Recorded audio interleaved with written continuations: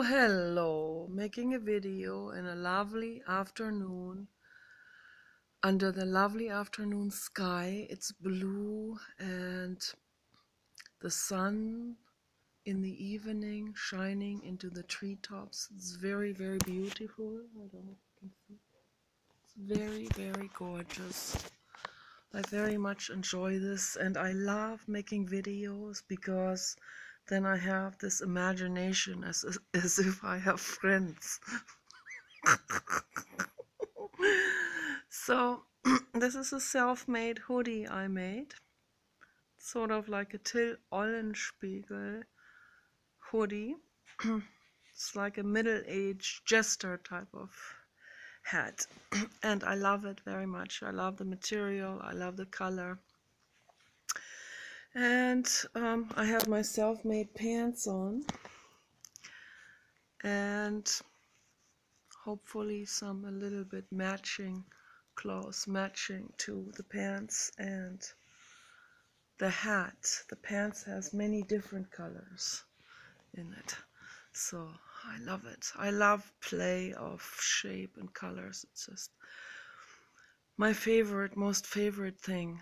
That's what my brain is geared towards, to work with colors and shapes.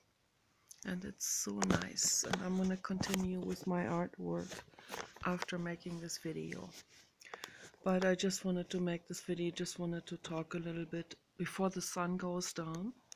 Wanted to talk a little bit about empowerment, because that's the most important subject there is, and I want as many people as possible to get into it, to think about it, to introspect. This is very important. The path within is the path towards the light, towards love and light and art and infinity and growing. A growing movement, a true growing movement.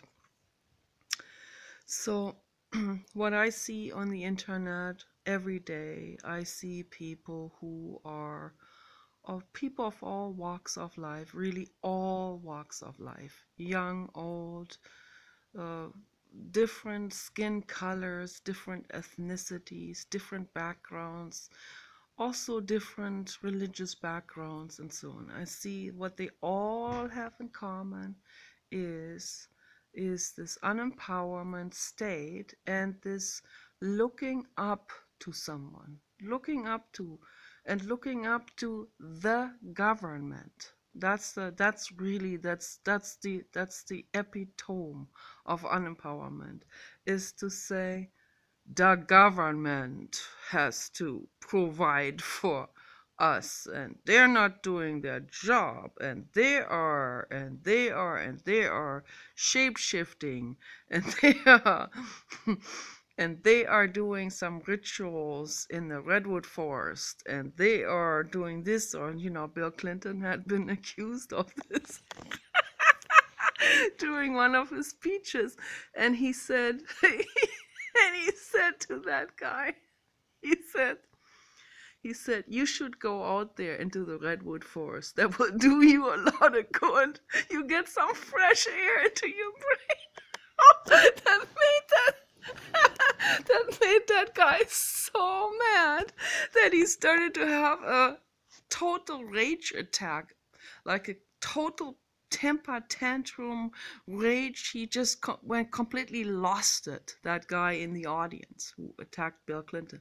They actually had to come, the guard people had to come, and they had to tackle him down and get him out of the audience room. I mean, it's just Bill Clinton just stood there, and it's just like, what's going on?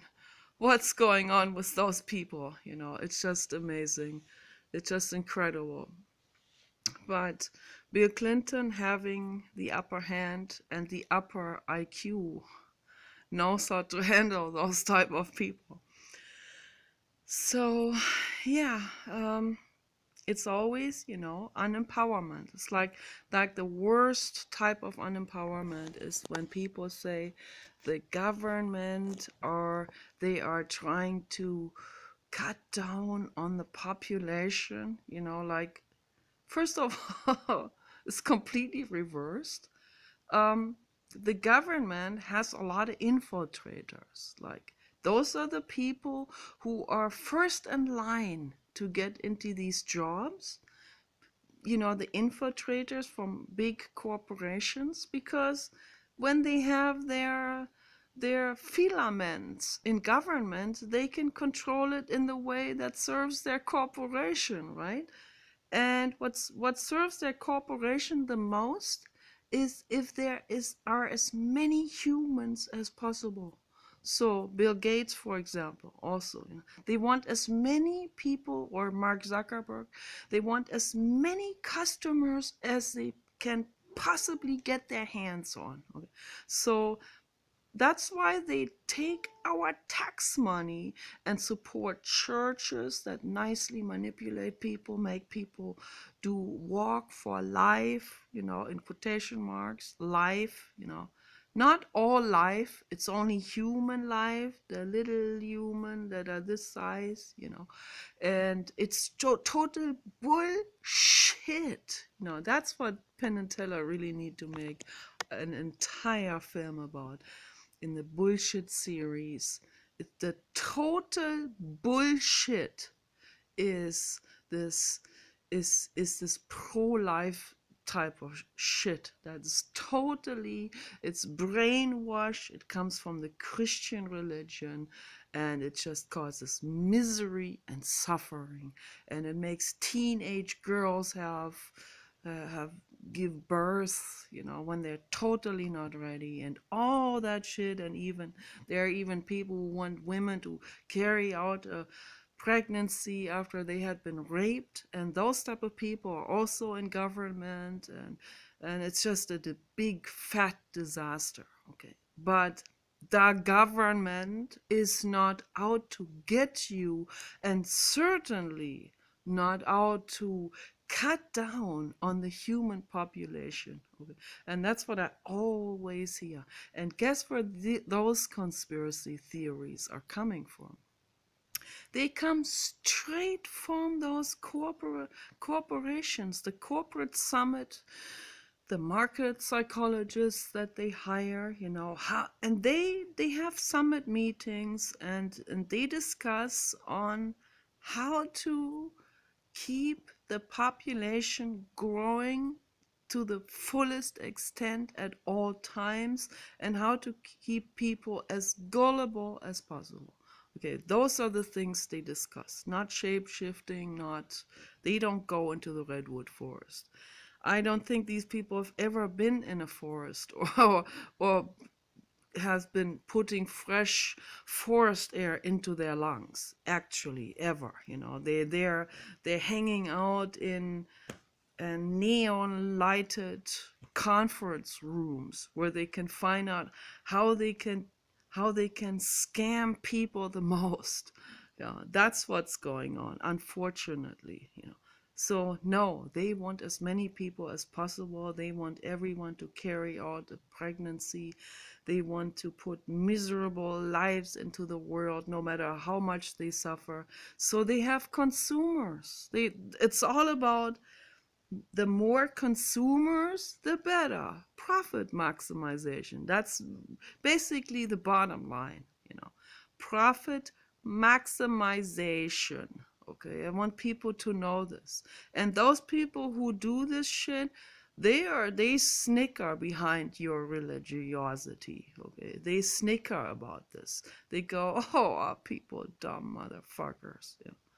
Are they gullible, to buy all of this hook, line, and sinker, what we're presenting to them, all of our incentives for the churches to keep them nice and dumb." They laugh about this. So, yeah, they're not the best folks out there. But you know what? If for anyone who's complaining, like, the government is doing this to us, and how dare they? First of all, there is no the government. The government consists of people. Most humans are assholes. Thus, most people in the government are assholes. Okay, That's just a fact of life. Okay, so if you are complaining, of those unempowered people, of those complainers and whiners out there, if you are complaining that it's not run right for this or that, then why don't you roll your sleeves up and sign up for it and go into the government and become the government? Okay, be part of it. Go run for office, work your way into it. I know it's difficult for someone who is not known, and if you are a caring person, you won't stand a chance. But if you are a real motherfucking total piece of crap and you are only in it for to trick people and to make money, then yes, you get your red carpet rolled out for you. Then the corporations will come and, hey, yeah, we can make her sign anything, or him. So that's very easy for anyone who doesn't care, who's just totally on the take. Yeah. For those people, it's very easy to get in because that's what they want. And if you happen to have just the right skin color and just the right looks, and will be just the right candidate to take the votes away from that candidate who might win and who also cares, then you might stand a chance, okay? But it's very simple. Everything is very simplistic, much more simplistic than those tin hatter conspiracy theories, okay, that are all hating the Freemasons and the Skull and Bones and the Rotary Club and all of this. I know people in the Rotary Club. I know people in the Club of Rome. Okay, those are all these, those elite type of conglomerations of professional people that get together. I think it started in order to make the community better, that somewhere has its roots in let's get our minds together and brainstorm and so on. And then it became corrupt, just as religions do, just as almost any kind of institution becomes corrupt at some point. And then they collaborate on how to do profit maximization again for this or that corporation, and this corporation will come in and say, hey, let's make a deal here. Let's tweak this here a little bit so I can have more income, and let's have more people so we can have more customers, and let's do this. And it's always geared in that direction, okay? There is no hocus pocus involved at all. It's just, I mean, some of them might do some hocus pocus. I have no idea, but it's the bottom line incentive here is always greed. It's always how can we gain more power and more political power, more financial gain, and so on. So the entire banking system had just gone completely out of control with this. But it's gonna come down. It's gonna, like everything, like every dynasty has come crashing down in history. So with the Rothschilds, that's evolution, that's a natural development. And I personally have no problems with the Rothschilds. If it wasn't the Rothschild family, it would be some other family. It would be the Green Childs or the Blue Childs or whatever. It would be always someone who would take up that niche. There's tons and tons of market niches that require some brainy people, and the brainy people will seize those opportunities, and they will take that on, and they will provide for themselves, usually not much for others. But there are people in the Rothschild family, like David the Rothschild from England, who are very strong and devoted environmentalists, and who are speaking and who are constantly talking to large audiences, and who are constantly involved in making the world greener and better and safer for all. So there are some people, there's a number of people in the Rothschilds who want to make the world better with the influences, with the connections, and with the knowledge and the in, the IQ that they have, So they want to use it for to make the world better, and they are, okay? You bet they are. They are, and they can do a whole lot. They can do a whole lot more than some ant of activism like myself could. So, and there are some people who do it and who make the best out of it as well. If they didn't, the world that we have right now would not look like this. It would already look like this video game where everything is trashed. So those are the few people, and Donald Trump is part of this group of good people who care and who want to make the world better and who don't want trash and who don't want everything to become a total chaos. So I think Donald Trump is a very good person, an angel. So I know a lot of you are not going to be agreeing with me on this, but that's okay. Yeah. We don't all have to agree on everything. That's another misconception. I don't even want people to agree with me. Like, I agree with everything. No, I want you to go out there and find out for yourself. Maybe you're skeptical about it. Maybe you disagree and you're skeptical but what I want you to do is, instead of just disagreeing or agreeing, I want you go out there and check all of this for yourselves and make sure that this is true or this is not true, or just check the facts, find out, test things out, and then come to your own conclusions.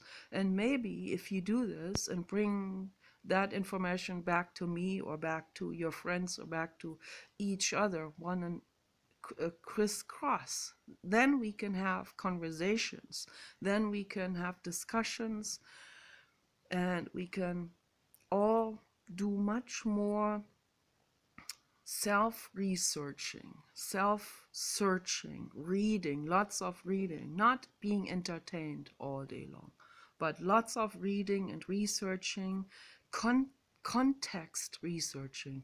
That's really how any brain learns the fastest, because that's learning with incentive, that's learning where you are hungry for knowledge, really hungry for knowledge. That's what Jiddu Krishnamurti is talking about. You can only learn when you're really hungry, he said. What he means, hungry for knowledge. So, and you have something in mind, and you have a specific theme that you're researching, and then researching becomes very interesting and very exciting and very much fun, not like back in school where everything was completely splintered out of context and nothing made any sense. So that's why, when you're researching on your own, it's very much fun. It's very invigorating. It is it's it really opens doors. It opens insights also. You read between the lines, you bring in your own memories of whatever, and you compare it, and you ask questions, and you dig into finding the answers to that. And that's how we really proceed in finding out the truth about the world and everything. So I want people to come out of their unempowerment and to stop complaining about, oh, they didn't give me enough money, or the government is doing this, or they're not giving enough, or my parents, or whatever you whoever gives you something, or whoever is, or your boss, or whatever. You need to become in charge of your own lives and make the best out of it as possible, and become your own researcher and empower yourselves. Okay, you guys take care. Bye bye.